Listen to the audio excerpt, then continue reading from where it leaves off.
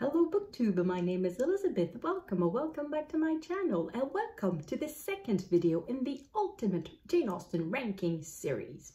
So in this video, I'm going to rank the heroines of Jane Austen's novels, but no, I'm going to rank the novels according to the heroine because it's not quite the same. If I was ranking the heroines of Jane Austen's 6 novels, I would end up with 7 people in the ranking because in Sense and Sensibility, we have 2 heroines. It's impossible to say which one is the main character between Elinor and Marianne Dashwood.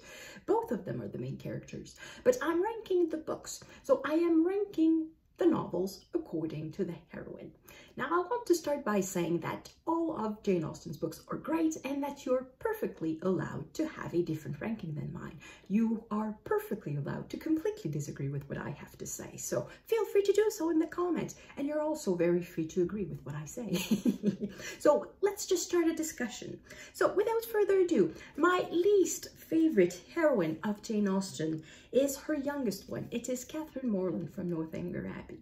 Now, Northanger Abbey is the first novel Jane Austen wrote, and perhaps it shows in some ways. And I think the heroine in this book is not the most memorable heroine of Jane Austen. Catherine Morland is leaving her home for the first time. She is visiting with some friends in Bath, and then she goes to Northanger Abbey to visit some other friends. And it's the first time she's leaving home. She's discovering the world. She's a bit like this puppy, completely enthusiastic about the world and just wanting to take it all. And she has a very vivid imagination, and it may take her a bit in trouble. But the reason why she's my least favorite heroine is that she's not the most memorable character in the book. For me, there are some other characters that I remember more. So it's hard to remember a scene. Well, for me, I have difficulty remembering a scene where Catherine Morland shines very bright in the book.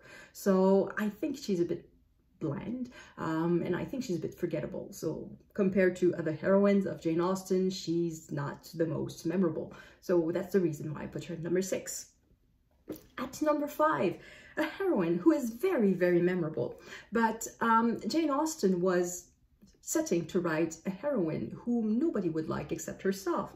And I will have to say, congratulations, well done. I don't like her. It is Emma.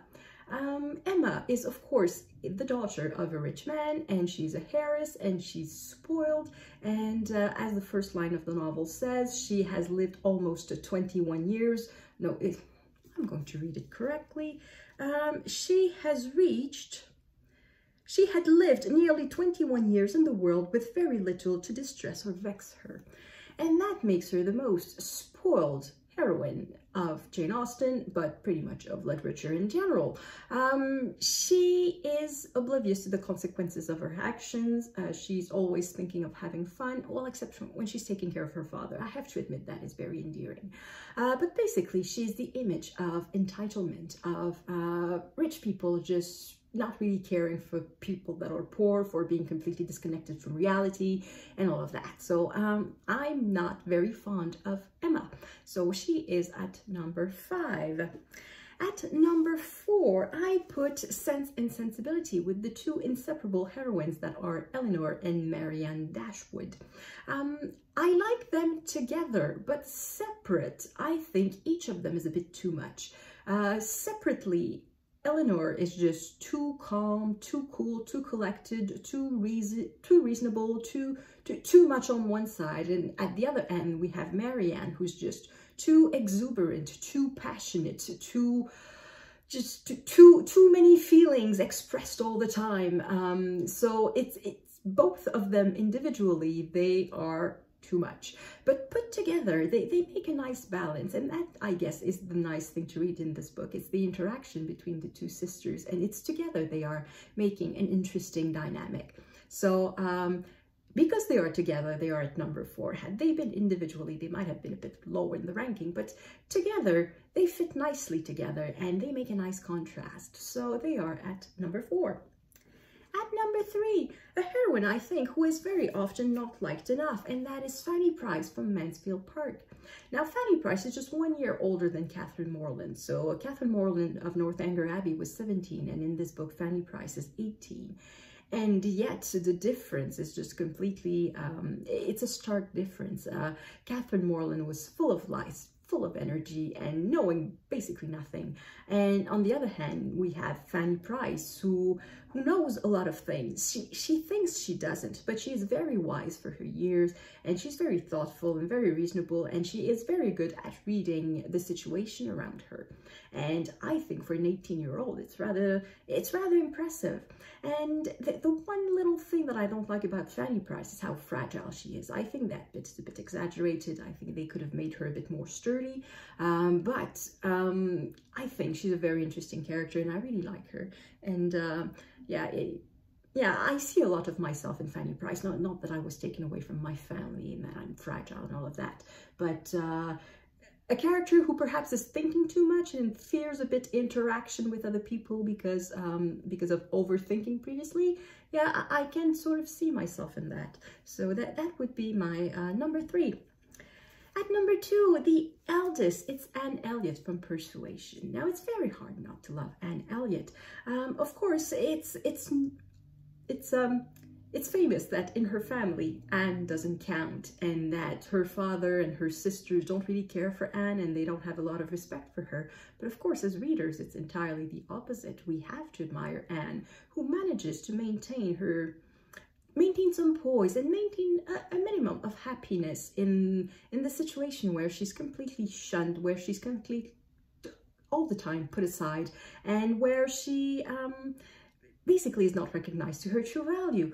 And I think she's a wonderful heroine. The fact that she is older also makes it more interesting.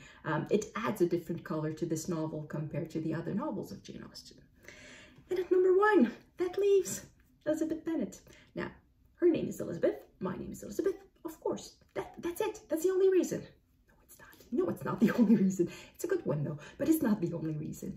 Elizabeth Bennet, she's like the perfect balance of a heroine. She's smart, she's witty, but she also makes mistakes. It's not like Fanny Price, who always gets things right, or Eleanor Dashwood, or some other character who basically gets it right all the time, makes the right call all the time. She gets things wrong, very, very wrong. And it's nice to see how she changes her opinion over the novel. She has energy, but at the same time, she knows when to shut up. She can read books, but at the same time, she also can have conversation and knows how to behave in the world. So she is really a great balance, and she is funny and she is witty and she is just wonderful. I love Elizabeth Bennet, and she's my favorite heroine of Jane Austen. So that's my ranking for the first criteria of this ultimate Jane Austen ranking. And let me know in the comments what you think. And I'm thinking, perhaps, how about you leave your ranking in the description box below of the heroines, the order in which you place them, and then I will make an extra video at the end of the month and compile all the results of the commentators, and yeah, we'll see who is Jane Austen, BookTube's favorite Jane Austen's heroine. I think that could be fun. We could do that for all the criterias. I just thought of that right now. So yeah, I think, yeah. Okay, okay, I'm going to pin a comment at the top of the video and to leave, to say until when you can leave comments and until when you can leave your ranking, and then I will take it into account. And then I will add it up, and then I will make an extra video, because yes, we always like extra videos of Jane Austen rankings. So that's it. Yep, I like that idea.